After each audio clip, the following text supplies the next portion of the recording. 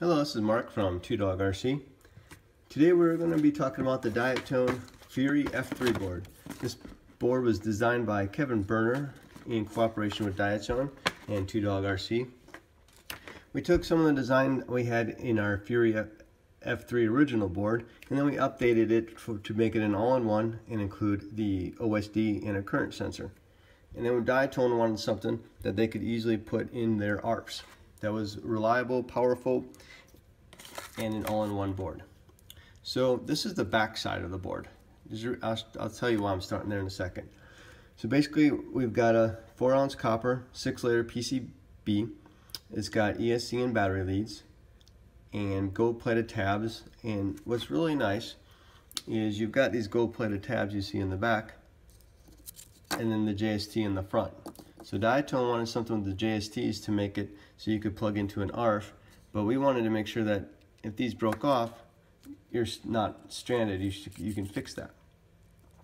So on the back here, let me turn it this way. This is your current sensor, and then here's where you're going to plug in your motors. You got your positive, negative, and signal. Positive, negative, signal. Positive, negative, signal. And there's 4. This is the UART for your receiver, or not UART, your connector for your receiver. I'm going to go here first for a good reason. Okay, so the way this goes, S-bus, PPM, then ground, and then 3.3 or 5 volt. There's a little solder jumper right here that you can desolder these two connectors and connect the far pin and the center pin, and you can be 3.3 volts if you're using Spectrum. So all you have to do is desolder this connector and then solder to here, the middle one to the far one, and then you'll be good to go with the 3.3. So then S-bus or PPM, whenever you need, and then the wires are included. Or you can just direct solder, or you can connect to the JST. Then up this line we've got current sensor, which you won't need because there's one on board. This is the LED signal wire. If you're going to do controllable LEDs, the WS2011 12s or 11s. And then these two are for programming. Here's an RSSI. Here's your buzzer, positive and negative. Video in, 5 volts ground, video out. So video in, 5 volts ground, video out. The video in is your camera, power for your camera, ground for your camera. You should also ground here to your VTX so that the grounds are the same. And then here's ground VCC, which you really won't need on this board if you're using it as a PDB. So let's flip it over here. Let's talk about what we got here. So you've got your USB.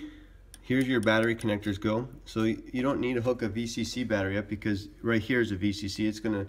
The flight controller is going to know your battery voltage. It's also going to get the current pulled through these tabs via that current sensor on the back. Here's UART1, UART2, and the layout is the same as on the bottom here. It tells you RX, TX, 5 volt ground, and now you get connectors. You know, this comes with all the connectors you need and then more. It's a nice big bag of connectors. There you go. You got a buzzer, extra connectors, standard connectors, and then rubber gummies. The rubber gummies are for soft mounting. You put the rubber gummy here, and that way it takes away some vibration.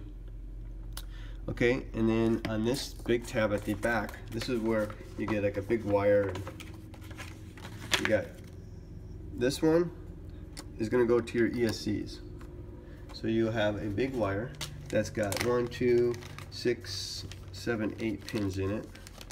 All right, so you get this wiring harness with this 8 wires coming off of it, and instructions have it pretty well labeled as well. So this is your ground, 5 volts. Ground, 5 volts here, and then which probably aren't really going to need.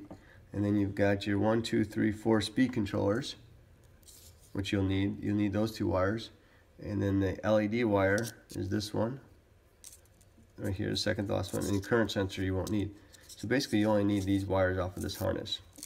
Then you've got this harness, and this is going to be where all your good stuff gets plugged into. So what I would do for the ESCs, you got this wire, right?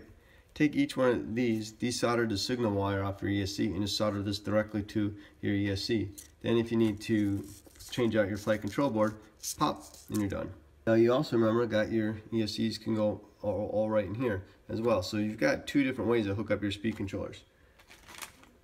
That's the beauty of this board. That's kind of why it's unique. Well, it looks like my cookies are done. My batteries are finishing up in the background. All right, so this big connector here, this is where you're going to have your buzzer, your video, and your camera get plugged into there.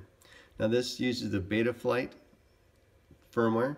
Betaflight FuryF3 OSD is what you need to flash on this one. Well, that's a general overview. I'll put some specs up on the description somewhere along here of what's on the board. So MPU 6000, it's got 16 megabytes of flash, max current or continuous current is 140. The BEC is rated for 1.5 amps. That's off your 5 volt. So for your receiver and anything else, and your outputs max at 35 amps on each speed controller, which makes sense because that's 4 times 35 is 140, and it's a standard mounting. Well, if you'd like one of these, along with this bag of all these parts and one of these stickers, come to 2dogrc.com. Thank you.